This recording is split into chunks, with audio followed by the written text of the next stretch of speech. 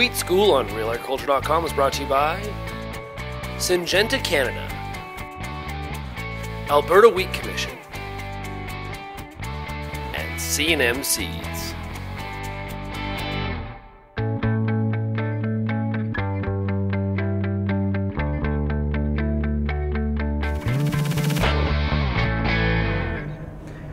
Peter Johnson at Wheat Pete, RealAgriculture.com, and it's early July 2017. The wheat markets have gone just crazy. So lots of guys, they want to call wheat poverty grass. Not right now, baby. Wheat is wonderful.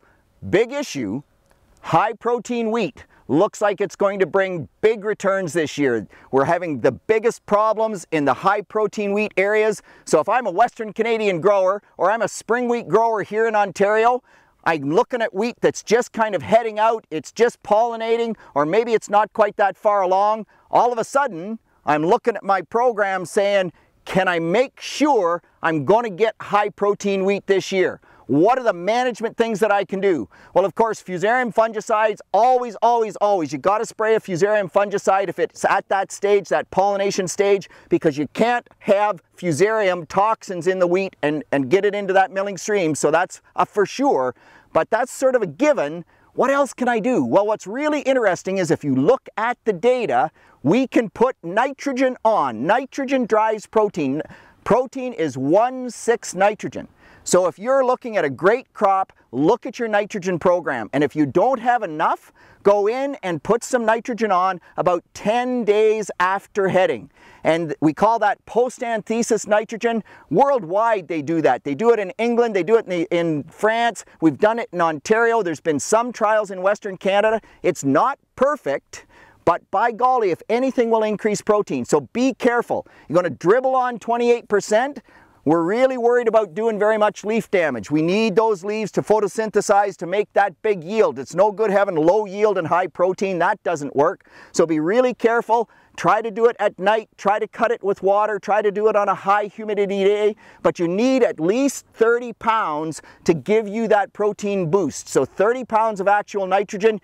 Other guys have asked, what about playing around with some, of those safer nitrogen products, going in with just a pound or 2 of nitrogen? Do they work? Yeah, so you really got to look at how much nitrogen are you putting on versus how much it takes to boost that nitrogen in the grain. So if you look across the research data, you average everything together, could they increase your protein by 0.1 or 0.2% when we put on some of those safer, easier nitrogen products? Yeah, but you're not going to get 0.5% or 0.75%. It takes more nitrogen to do that. Can you do it with dry urea or with one of those other dry forms of nitrogen fertilizer? Yes, you can. If you can travel through on your same tracks, not tramp, and do a good job of spreading, as long as you get the rainfall to move it into the soil. Remember, you're well aware actually, you gotta have it in the soil to get the roots to pick it up, and so that's the real limitation. Easier with a liquid nitrogen like 28 or 32 because it dissolves in the soil surface a little bit more. The other one that some people use is dissolved urea. We'll link a sheet on how to make dissolved urea. Be really careful. It's really takes heat, right? So we have frozen lines mixing urea into the water as it goes in and into the sprayer or into the tank, so be really careful there. But you want to make sure you make protein because there's going to be big protein premiums. It's all about more nitrogen. Peter Johnson at Wheat Pete, RealAgriculture.com. Get that protein.